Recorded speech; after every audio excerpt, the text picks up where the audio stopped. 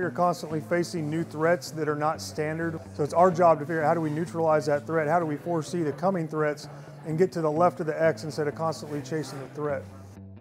Marines identify problems every day. We always have solutions. Shops like this and experiences like this show guys that, hey, I can fix my own problems. What we're learning today is scanning, printing, electronic circuitry, and for modifications to incorporate different sensors into existing platforms. I get up in the morning, I'm excited to go to work, kind of see what task needs to be done right now and how can I solve that. The sky's the limit. Technology is getting better and faster, and at least the Marine Corps is taking active steps to get after it, and we can only get better from here.